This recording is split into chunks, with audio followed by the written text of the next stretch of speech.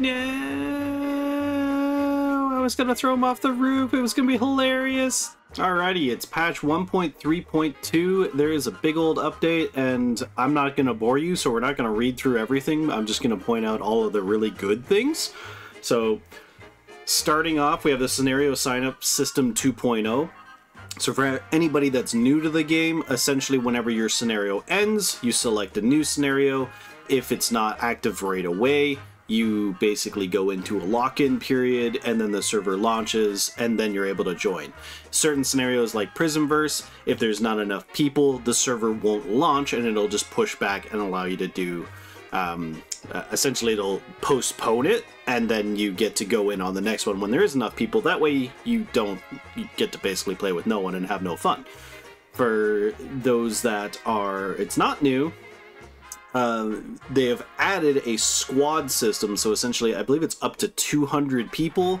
You can add to your squad and move to a server together, that way nobody's left behind. And in the case of Prismverse, if you choose a faction as the leader, everybody in the squad will go to that faction. The reason why this is so good, especially for Prismverse, is that when you lock in, you have to choose your faction, meaning that it calculates how many people are on a faction, and it basically dictates what faction it has less people before this server is even started, and it recommends and actually gives incentives in Mitsuko marks to go to the lower balanced team before the server is even launching. So it tries to basically balance it before it goes. So you can read more about that on your own. Moving on, we have the Gather Friends event. It is now going to be permanent, so essentially if you don't know what this is, you can invite a friend that has not played once human to come play, and they can borrow one of your weapons, and you both get rewards, including like Star Crom. So take advantage of that. That is now a permanent event rather than a time-limited random one. There is a new cosmetic pack, well, couple things in the store. So there's Spree for Less event, couple theme packs, a bunch of stuff, and they're promoting this as a big sale, probably like for Black Friday. I have a lot to talk about on this subject, so this is going to be a video that'll be coming up after this one. There's way too much to unpack about that quote-unquote sale. I'll leave that controversy for the next video. So then we have our standard loot crate here. There is some changes happening though. They are technically every other loot crate. They've done like a $150 max and then a $300 max and then back to a $150.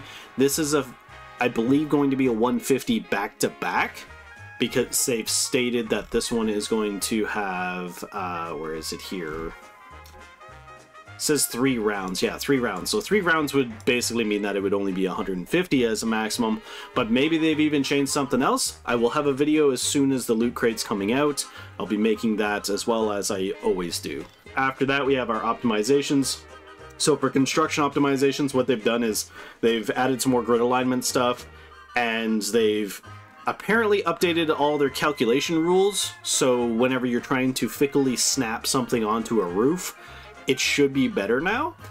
I haven't got to experience this just yet, so we'll see how that is in game. I'm hoping that they've just fixed it and building is no longer a problem for things like that, but we'll see.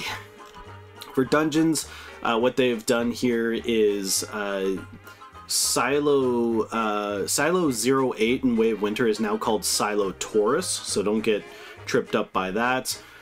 Basically what they've done is they've done some balancing on a bunch of these. They've basically done some nerfs on some of the skills, so like Secret Servitor's skills during its light phase, a little bit less damage on them. They're also adding in this part here, which a lot of players don't know about. So in Secret Servitor's dark phase, they're going to put in a note, because most people didn't realize if you light up the runes, it reduces the damage reduction on the Secret Servitor. So you want to go and light those up to be able to damage her faster. A lot of these other things, it's just like extra little UI warnings, so difficulty and density in Silo Delta. I have actually done Delta since the patch dropped, and it was considerably, it felt way easier, and personally I didn't like that, but you know, I guess it was a little bit overwhelming before, I don't know. The Winged Warriors mutation has been optimized. It's 10% more damage for bosses. but when their HP falls below 33%, they're going to make 9 bulb flies, and the boss will take less damage based on the number of bulb flies. Kill the bulb flies. The bulb flies are actually weaker than they used to be. That's an okay change. Careless mutation is also actually a big change for builds like mine. Enemies gain 15% HP, take 30% more damage from the first attack. This used to be they take like drastically less damage, I believe, and the first hit was like 45% more damage, so it was good for like one-shot builds. It was horrible for SMG players or assault rifles, etc. So that's a welcome change. Make them a little bit stronger with HP, but you know, only one attack is like, it's a little more balanced. So Eternaland, they have added a great function. You can discard items in bulk from your backpack. They increase the stack limit of some items. This is not just in Eternaland. You can actually do this in your regular backpack. So like water is now, I think, it's like a 1,000 stack. It's a much larger stack. So that changes a lot of builds for your water purifications and stuff. The prisms can no longer be converted into astral sand in your backpack, so this is a prism burst thing. So essentially some players were abusing, if they got caught with their prism and they weren't going to get out, they would just turn it into astral sand. This is like before purifying them, so it's just a really toxic thing, so they've made it so you can't do that now. The other things, they added a mail system to Eternaland, so my mail notification thing, I can finally clear it, which is fantastic.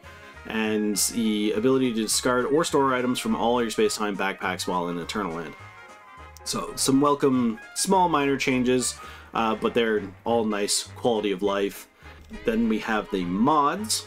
So for the mods here, big one here is that Chaos Weavers will now be dropping the keyword suffix self-selection crates, and events that dropped normal, just keyword suffixes, they'll now drop a selection crate. Additionally, in mods, a big one that they've done is they've added the ability to search by suffix or attribute. This is huge. You can also search by multiple keywords by separating with the spaces. No longer case sensitive. Being able to search better in your mods is a very big welcome change because it's such a pain.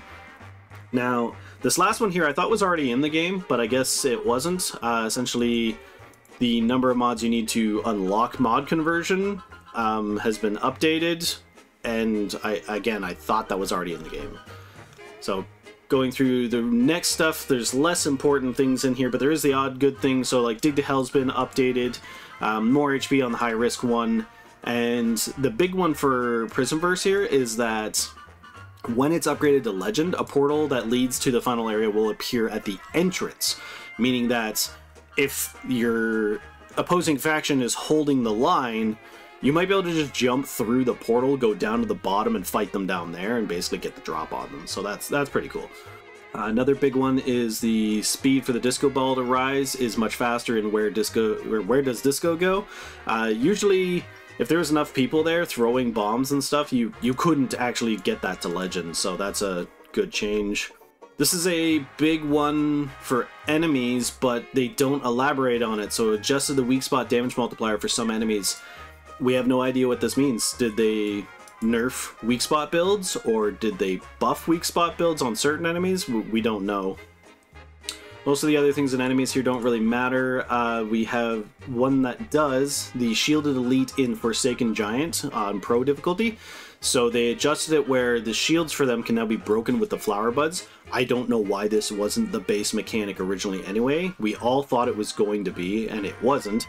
Now, what used to break their shield, which was the Forsaken Giant's ground pound attack, now just kills them, and you have the flower buds to break their shield. So that is a much needed change. For character controls, the only one that I really cared about was the movement speed and throwing mechanics when using telekinesis. The other parts, it's, I mean, a little bit of optimization, always good. For deviations, the main one that everybody's going to care about here is the optimization of collision. So they no longer have collision if they're non-combat. So I have already been in-game to look at that real quick. So the only ones that may still get in your way is if you have nutcrackers defending your base. They're actually still classed as combat even though they're territory. I was not able to walk through them, but I could walk through everything else like your paper dolls and your Shefosaurs. Some people may be interested in this added Deviation storage crate to the game. We have touched it a little bit in game, but I'm not 100% sure the best use for this. It is a personal storage crate style, so basically you put your Deviations in there, your allies can't open it. So I'm assuming it's for like if you're farming a lot and you want to like sort your Deviations. If it works in Eternaland, you could store them there and not have to like keep emptying your backpack every time you end a scenario. For Wilderness, the main one for me is this the weather reminders. So essentially you can turn off those weather reminders that always pop up saying the weather has changed, the weather has changed, the Chaos Weaver is in the area, all that stuff. So like you can just disable that.